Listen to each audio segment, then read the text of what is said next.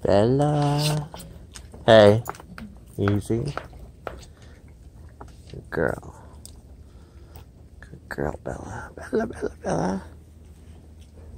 Conan. What's up, buddy? Got the cone on because I'm trying to get his hot spot on his leg to heal. So cone should be coming off here next day or two. We got Carly. We got Sambuca. We got Wedo. Kahlua. Mavis! Good girl. And then over there, Augie. What are you doing? Hiding behind the column, ready to go back inside. Then we got Ricky. Then we got Zoe. Zoe. We got Spike. Spike. So here's all the knuckleheads. Ricky, the biggest knucklehead. Arr. Hey, Spike. Good boy, buddy. We got Wedo. We got Zoe. We got Bella. Carly's over there sniffing. Mavis. Mavis, good girl. So Spike's kind of a big boy. When he got here, he was a lot bigger. So you got Zoe, so you see the size difference. That's his spot right there, obviously. Who else? Carly. Hey. Here. Carly. Good girl. Got Carly, she's a cool dog. Oh, they all love the butt scratches. All love the butt scratches. Augie. Ah. Go. Carly, go. Augie, come here. Good girl. That's Zoe. Augie. Good boy. Hey, buddy. Oh, he always has these intense, crazy eyes. He always looks like he's trying to stare somebody down, but to prove he's not, he's always ready for the toy. Just playing around. Hey, drop.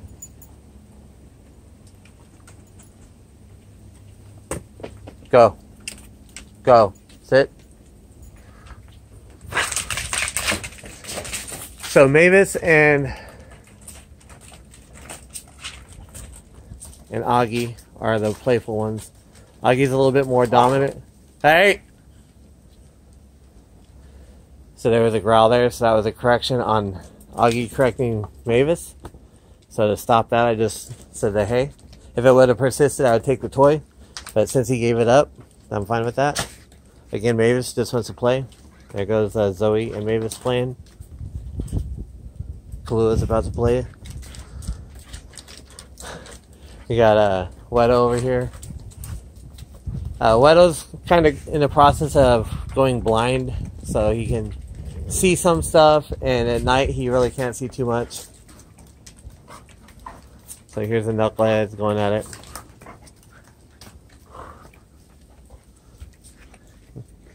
We got Spike. We got Bella, Bella, Bella. Hey, sit.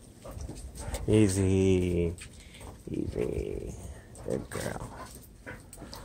Good girl. Then we got Wedo. And then we got Augie.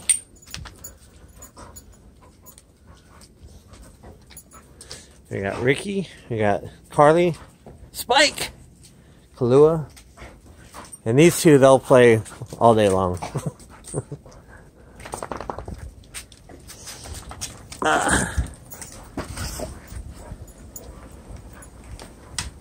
So just a bunch of dogs. They're all up for adoption through www.chooselife.org.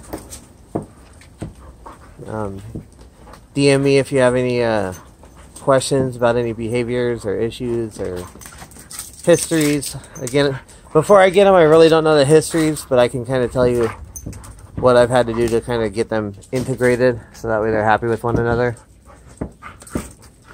We just got Bella. Hey, no.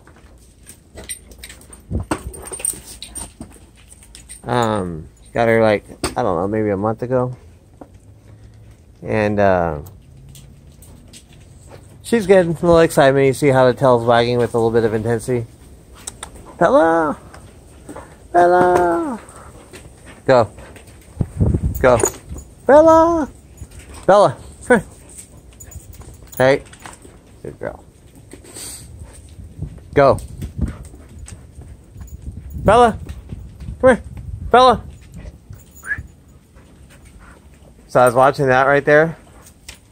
I don't know if you saw, but when Mavis came by Bella, Bella kind of turned around with her mouth open, almost like a little bite correction. So I'm watching that because I do want them to play around her. So if you, as you see, Mavis went right back to her, so she didn't take that as anything, you know, mean or bad or harmful.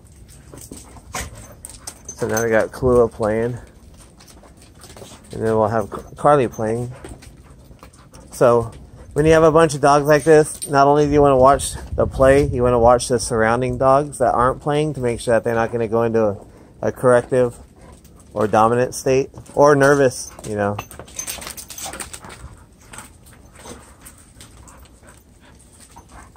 Mavis and Kahlua, my personal dog, they sleep together, so there's zero attention I'm giving them as far as wondering if the play's okay. I know that play is fine.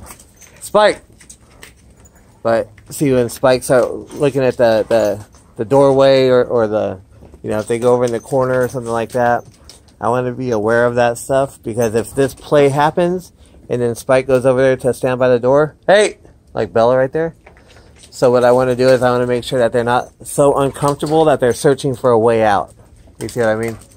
So that's my job. If the play is too excited and the dogs get nervous and start kind of feeling like they're unsafe, so right here, got Spike kind of playing a little bit. And Spike never plays.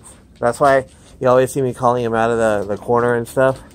It's because I'm not trying to get him to play, but I don't want him to try to find a corner, find an exit whenever excitement happens. And then what happens is he feels more secure, more safe, because I'm controlling that space. And then that's when they'll kind of like be more likely to play. Bella! Good girl. Good girl, Bella. Good girl. So Bella had some food reactivity, some personal space reactivity from, hey! And then also it's a lot of excitement, so whenever you pet her, she would just go absolutely crazy. So you see there's a little mouth-to-mouth right there between Carly and Bella, so that's good. So now her tail's wagging, but it's not wagging like it was before. Look at, very sweet, very chilled out. So one thing I just noticed is Augie just started to lean into me, so now I could feel him, where he wasn't doing that before. And if you notice his body position, his back is to me. So when this play is going on, hey, go. I'm going to send him away because I don't want protection from him. Hey, go. So it's that easy, and that's all I'm looking for. But if I don't do that, then whenever they play, he'll start coming over here every time, and then he'll start to kind of go into a protective territorial mode over me. And then if I don't do anything about that, then he could do it over a person or over a toy or over anything else. And when he first got here, when he was playing with toys, he would give a dog a growl whenever that dog got too close to his toys. So for a while, I would let other dogs play with toys, but not him.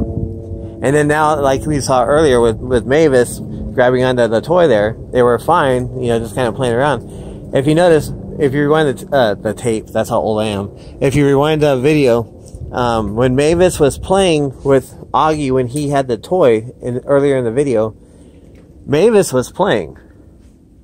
Augie was kind of, this is my toy, back off. It was a different vibe, and if you rewatch it, you'll be able to tell it. And so I was allowing that because I want him to be, that's good right there. Hey. So, you got a little face-to-face here. And with the Kona, it's crazy too, because that's like an added, like a weird situation, you know. So Bella doing nose-to-nose with Colden, who's also had a history of being reactive, I believe, out of nervousness. So now he's comfortable enough to smell Bella, and Bella's okay enough to do that with that cone right there. So that's cool. But getting back to the, look at the position here. Now he's not touching me, but look at the position. Go. So I'm going to back him away. Get out of here. So what happens is, once he just kind of sits next to me, I'm okay with that. But if you notice, that body position is right in front of me. It's touching me. His back is to me. So there's a lot of communication, even though he just kind of comes over to sit down. So we need to kind of be aware of, of all the different body language, like communications and messages, all that kind of stuff. So they don't have to growl. They don't have to bark. They don't have to yelp or whine. They're communicating all the time just by their presence, their eye contact. You know, how their body is. It stiff? Is it loose? Is it jiggling back and forth and having a good time? So see, I don't typically tell dogs to lay down, but when they do lay down, I know that they're starting to calm down. So I know that Colin is a perfect one. So now he's going to go submissive state. So now, here, look at who's not here. Dominant. Go. Go. Go. So I'm going to back him off. So that way, Coleman here. So, look at this. So I'm allowing this because that approach is different. See, as soon as Colton went down, Augie came in. So that was, same thing with Zoe right here. So when a dog goes down, especially when you have multiple dogs, we definitely want to be aware of, when a dog shows submission, does another dog take advantage? And if that happens, then I need to back that dog off. You know, so now look at the space is good. The space is good. Wagging tail, just chilling out. He got a little bit high a second ago because there's a sound. He got Carly over there. What do you call it? Counter surfing. So you can stop a lot of misbehaviors just by hanging out with them if you stop it at very small misbehaviors. You can really avoid a lot of big stuff. So, hey buddy. But yeah, it's so right here. See, leaning in, so I'm gonna back. Go. So I was petting her, and she was standing off to the side, and then when I started petting her, she leans into me. So, you know that saying, you know, you give them an inch, they'll take a mile. Well, that's kind of what's going on. So here's Zoe. I'm going to start. So just me giving her attention is bringing her in. Hey. So I could touch and back her off. Now she's not coming in anymore. Now that was coming in. Just that little step right there. Hey. So now she's not coming in, so I'll pet her. Now if I stop petting her and she comes in again, look at that. Go. But see, if I allow that, then they're going to start jumping. So now she walked away, doesn't care about me. Sorry. I'll let her go out. Hey.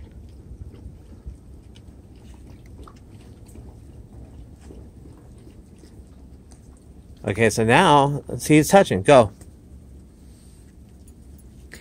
Zoe, come here. So I called Zoe, so anybody else that comes in is going to get shooed away. Go. Go. So I call Zoe. So what happens is, when I call Zoe, I was like, Zoe, my voice went high pitch, right? So that's a different message than a hey. So when I go high pitch, Zoe, come here, good girl. Other dogs will sense that and come in, because what they're trying to do is they're actually trying to kind of take over the softness, right? So if I call Zoe and Zoe comes over and she's not touching me, then of course I'll pet her. Good girl. Zoe, Zoe, Zoe, Zoe, Zoe. But I gotta watch out, because what happens is when I start treating her one way, other dogs think I'll treat them one way. So now she's starting to move into me. Go. So now I'm gonna ask for space. So now we're starting over. She backed up, gave me space, now I'll pet her again. Now if I stop petting her, see, now she's staying. So what happens is even though I'm just sitting here petting her, the way I'm petting her, the timing of how I pet her, hey, the behavior that she's exhibiting that allows me to pet her, which is calm, hey, see, she stays there. She's actually training right now. She's actually working right now, because before she was kind of being more dominant. So anyway, just a few tips. Please subscribe, check it out, like. Thank you very much.